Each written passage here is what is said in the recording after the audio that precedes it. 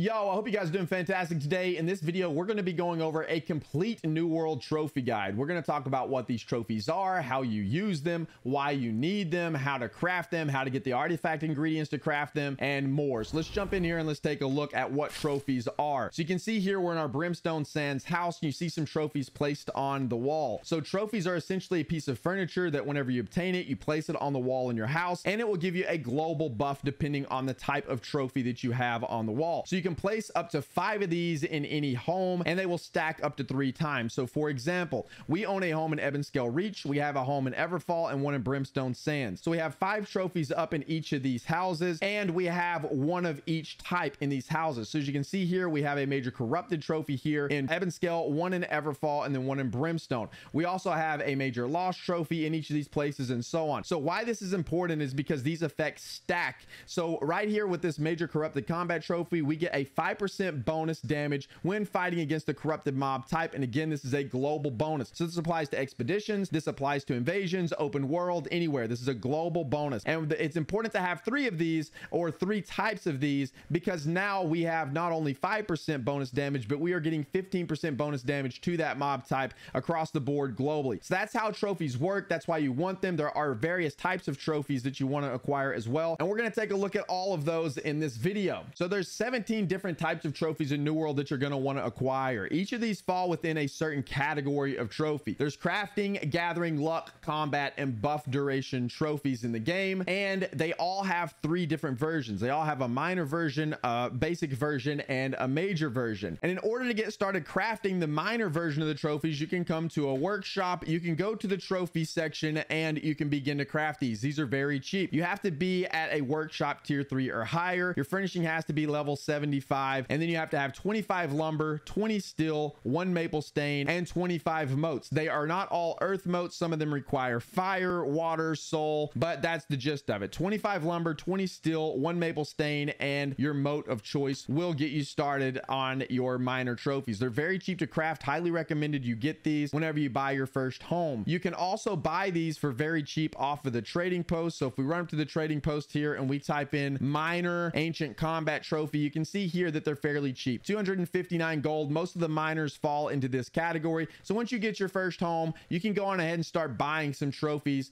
for fairly cheap, or craft them, whichever you prefer. And then you can start your journey to getting these nice global buffs. The next step up is called the basic version of these trophies. The basic version gets a little bit trickier because now you need what's called an artifact ingredient. So the basic trophies work much like the minor trophies, only now you have this special ingredient you have to have. You're only going to be able to see these trophies on the crafting table if you have the special artifact ingredient in your bag. So for example, when we take a look here at the minor versions, you can see that there's a whole lot of them listed, all except the loot luck trophy, and we'll talk about that one here in just a moment and why it's not listed on here. But you'll see 15 of them listed, 15 minor versions. You don't have to have anything special, and you see there's only 2 basics listed here. That's because in my inventory right now I have the pristine wolf claw, and I have one of these corrupted crests. So the pristine wolf claw and the corrupted crest are both artifact items. Once you have these in your bag, you'll be able to see them in the list here, and then you can craft them.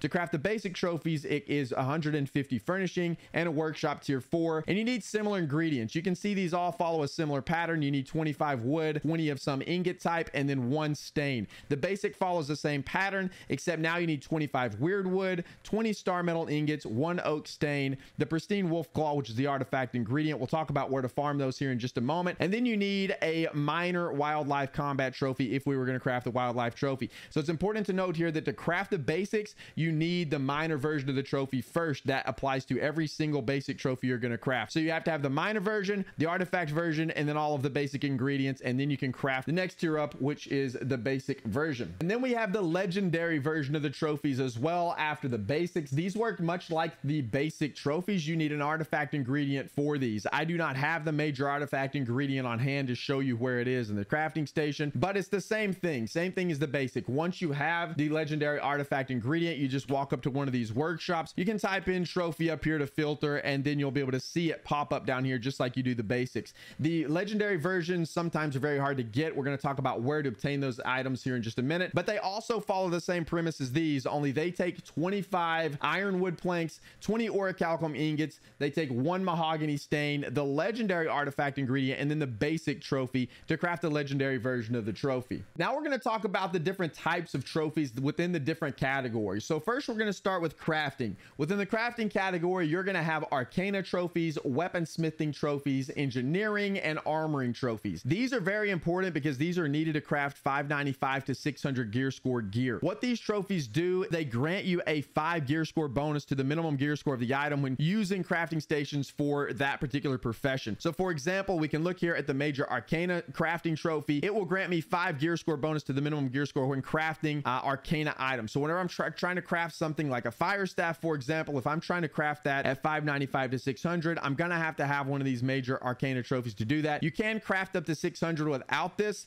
but your chance of rolling a legendary is greatly reduced because then you'd be rolling from like 590 gear score to 600. So this is what your crafting trophies are for. They bump up your minimum gear score so that you can have a better chance to roll legendary items. This is why you'd want to acquire all of the major crafting trophies before you start rolling a whole bunch of gear. So in order to acquire these trophies, you need to, of course, acquire the minor version, then the basic version, and then you can craft that into a major version. To get the basic arcana trophy, you're going to need an ancient text, and then the major arcana trophy is a philosopher's stone. For the weaponsmithing, you're going to need quartermaster's notes, and then for the major weaponsmithing, you're going to need forge master's notes. For basic engineering, you're going to need the engineer's technique, and then for the major engineering trophy, you're going to need the precision engineering tools. The basic armoring trophy requires an armorer's journal, and then the major armoring trophy requires precision armoring tools. So in order to get all of those items, you can find them out of supply stockpiles, ancient chests, grave offerings, and ancient offerings. And I have a couple of videos up. I have an Ebon Scale luck run video and a reek water run on the channel. I'll make sure to link those in the description below. Those are both solo runs that you can run to try to get all of these trophy mats. They are pretty rare, so it is hard to pull these out of the containers or out of the chests. So just be aware of that whenever you're going to loot these. This is not something that you're going to loot every time you go loot one of these chests. They are rare, especially the major versions. Then the last thing we have in the crafting category is the cooking trophy. So these just grant you a large chance to craft additional items when using crafting stations for your cooking profession. There isn't a piece of gear you're going to craft that's going to be needing an increase in minimum gear score whenever you're cooking. So these just grant you a large chance to craft additional items whenever you have this in your homes. The next category of trophy is going to be the gathering category. So in this category, we have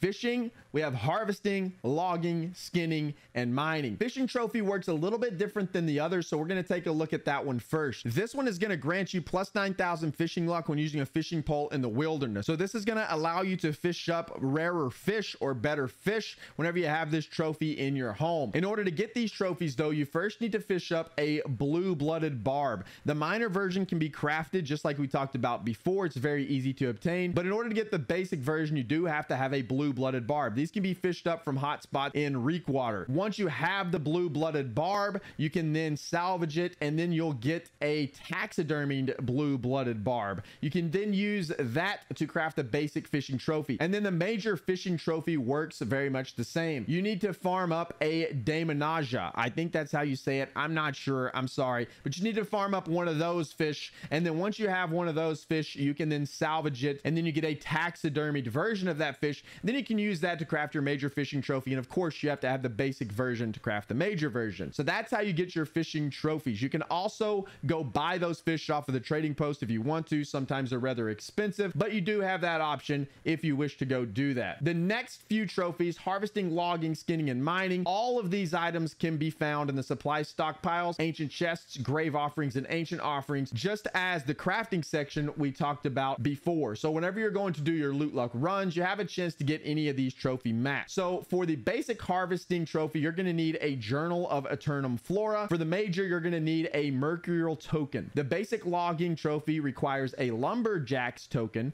The major version requires pure resin. The basic skinning trophy requires notes on Eternum fauna, and then the major skinning requires a tracker's seal. The basic mining, you're going to need a surveyor's tool, and then for major mining, you're going to need adamantine dust. And again, you can get all of this stuff from supply stockpiles, ancient chests, grave offerings, ancient offerings, or you can of course go buy these off of the trading post as well. Sometimes they're very expensive, especially for the crafting ones we talked about before. So after you have acquired your gathering trophies, what exactly do these things do? Well, all of your gathering trophies are going to grant you luck, just like we looked at with the fishing trophy before. Anytime you're going out to gather, it's a good idea to have these placed in your home, because now you're going to get additional luck when using that particular gathering skill. So for example, for skinning, we can see here that it grants plus 1500 skinning luck when using a skinning knife in the wilderness. Same thing goes for like the mining trophy, for example, 1500 mining luck when using a mining pick in the wilderness. And then of course your logging luck works the same way. So you get the picture. You're going to get additional luck whenever you have these placed in your house. What this is going to do is going to give you a better chance to get rare materials whenever you're farming for particular items. So for example, you could get Tolvium or Cinnabar whenever you're mining and so forth. So now let's take a look at the luck category. So the luck category is a little bit different. Whenever we're talking about luck here, this is much different than your crafting luck that we just looked at. This is global luck. So this luck applies to you looting items and opening chests. So whenever you have a major loot luck trophy, it's going to grant you a large bonus to your luck when picking up loot and opening chests. In order to craft your minor loot luck trophy, this one is a little bit different.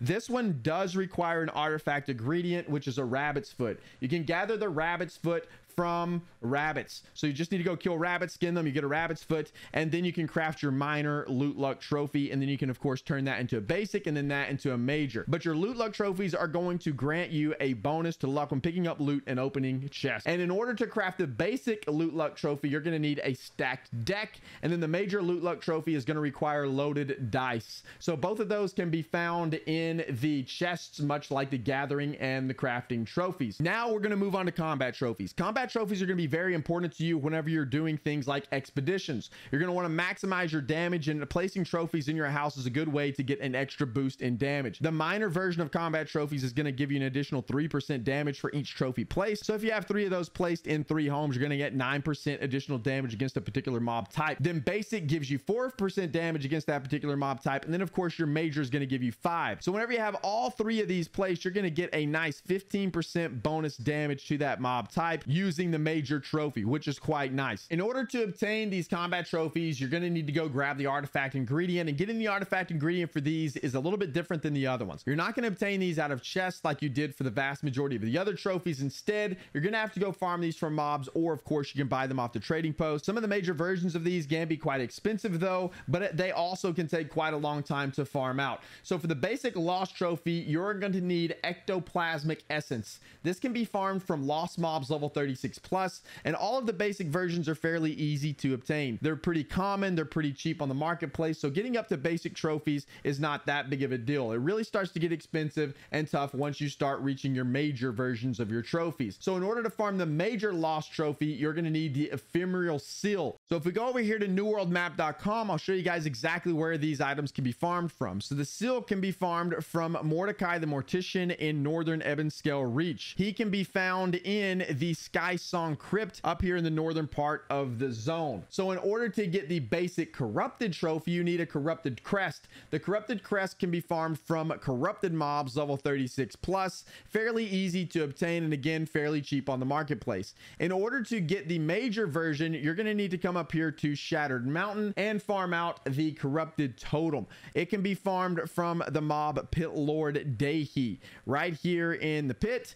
in Shattered Mountain. There's the corrupted totem there. So in order to get the basic Angry Earth trophy, you're going to need to get bark flesh, and again it can be obtained from level 36 plus Angry Earth mobs, and again pretty easy to obtain and pretty cheap usually most of the time. And this can be farmed from Baines, who's located in Central Eden Grove here in Cineab Point of Interest. So Baines is here, a level 63 mob, and there's glowing sap. And in order to get the basic Ancients trophy, you're going to need to acquire an Ancient Femur, and much like the other trophies, you just need to farm level 36 plus ancient mobs, and you'll be able to find an Ancient Femur pretty easily, or you can just go buy one off of the marketplace for fairly cheap. The major version is going to require the Ancient Mandible. The Ancient Mandible can be farmed from the Surgeon in Reekwater. He is sitting over here in Skyview Riposte in eastern Reekwater, and whenever you farm him, he has a chance to drop the Ancient Mandible, which can then be used to craft your major Ancients trophy. And then we have the Wildlife trophy, and in order to obtain the Wildlife life trophy, the basic version, you just need to kill timber wolves and get a pristine wolf claw. And then the major version can be obtained from grizzly bears or black bears. You need a pristine bear claw for those. Those are fairly easy to obtain, probably the easiest and the cheapest out of all the combat trophies. And then we need to talk about these shards. Every time you pulled up one of the loot tables for one of these bosses, I'm sure you've noticed by now that you see that they all drop shards. So all of these bosses have a very high chance to drop what's called a shard, which is these ancient mandible shard, of course, here for the surgeon. So what the shard is almost a guaranteed drop from the boss whenever you kill it. It's a very high drop rate, and then you can use those to craft them into the legendary version of that item. So for example, you could get 100 of the glowing sap shards, and then you take those 100 and you craft them into the glowing sap legendary resource, which is then needed to craft the major trophy. And in order to do that, you just need to come over here to the workshop. You can scroll down to the trophy section and you can find the shards and the conversion into the actual item. So they're at the very top of the trophy section here. And as you can see, we have one ancient mandible shard. We need 100 to be able to craft an ancient mandible. We have 18 corrupted shards. We would need 100 to be able to craft a corrupted totem, and so on. So this is just a way to obtain these a little bit easier. It's almost a guaranteed drop, but if you wanted to get all 3 of your trophies using this method, you would of course need to farm out 300 of each of these types of shards. So you need to farm out 300 of the corrupted totem shards in order to craft 3 of the corrupted totems, so that you could then use them to craft 3 of your major corrupted trophies. So that's kind of how the shard system works. It's almost just a guaranteed drop. It's an easier way for you to obtain the trophies. So we have one more trophy to go over, and that's going to be the buff duration type of trophy. There is only one of these in the game, and it does not have a minor or basic version. It only has a legendary version. This trophy can only be obtained from the Turkey Terror event. It was available during 2022's Turkey Terror event. I would fully imagine they'll bring it back in 2023. So if you didn't get this then, I would imagine you'll have a chance to get it in 2023 whenever they bring back the event. But this trophy is just a drop. You cannot craft it, and it only works when you place it in your home, just like the other trophies do. And it grants you a plus 25% food buff duration time whenever you eat beneficial food. And all of the other trophies can be obtained by the methods we listed before, and they can of course be crafted once you have the proper ingredients. But that'll do it for the complete trophy guide. That is what trophies are, how to get them, where to farm them, all of the information you are going to need in order to craft all of your trophies and obtain them in New World, and how they work. I hope this helped you guys. If it did, please make sure to like and subscribe. I greatly appreciate it. And of course, we stream every Monday through Friday over at twitch.tv/BDLG. It'd be amazing if you stop by there, come hang out with us. We have a lot of fun over there, do all kinds of crazy stuff, and just chat about life in general. But thank you guys so much for hanging out. I appreciate it. We'll see you in the next one.